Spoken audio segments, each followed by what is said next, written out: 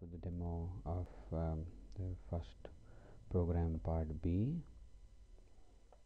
Let us compile the code. The command for that is g++ -o p1b. The name of the code that I have written is f01b .cpp. Let's compile that. Okay, we got the compilation successful. So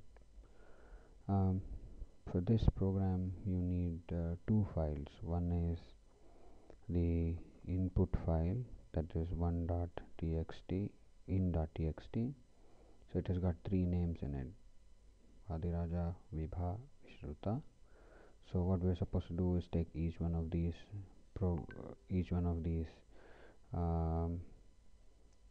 names and reverse it and print it to one more file called as out.txt. Now if you see, we don't have out.txt as of now, right? So the program will create it for us. So /p01b, if you run the program, it will ask you the input file name, that is in.txt.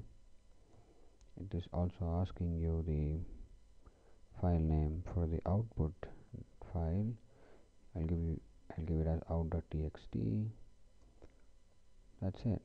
So just check whether it has worked or not. So if you see the content of out.txt, there you go, we have all the three names reversed and printed, right?